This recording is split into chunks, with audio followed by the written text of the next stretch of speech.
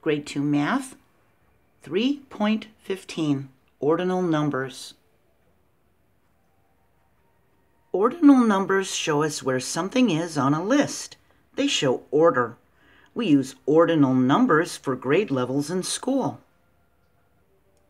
We have first grade, second grade, and third grade. It even goes higher, fourth grade, fifth grade, sixth grade. We use ordinal numbers in baseball, first base, second base, third base.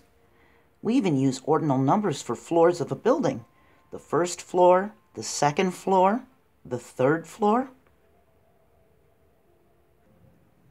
Each ordinal number ends with the same two letters as their words. We have first, which ends with an ST. We write a 1 with an ST. Second ends with an ND. We write a 2 with an ND. Third ends with an RD. We write a 3 and an RD. Fourth ends with TH. We write a 4 with a TH. We do the same thing with all the rest. Fifth, sixth, seventh, eighth, they end in a TH. We write a 5, 6, 7, 8 with a TH after them. So whatever the word ends with, those two letters, we write the number and those two letters. First, second, and third are the only ordinal numbers that don't end with TH, even if there are more tens. First ends with an ST, second ends with an ND, and third ends with an RD. And even if we add more tens, if we add 2 tens to first, it would be 21st. And that ends with an ST.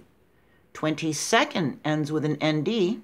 23rd ends with an RD. Even if it's 3 tens, 31st, 32nd, 33rd. They're the only ones that don't end with a TH. We can find an ordinal number for a letter of the alphabet. What ordinal number is the letter E? It's the 5th letter of the alphabet. What ordinal number is the letter K? It's the 11th letter of the alphabet. What about the ordinal number for R? R is the 18th letter of the alphabet. And there's 26 letters of the alphabet, so Z is the 26th letter of the alphabet. For the planets in order from the sun, which planet is the third one from the sun? First, second, that would be Earth. Earth is the third planet from the sun. Mars is the 4th planet from the sun. Saturn is the 6th. We don't count Pluto anymore, do we?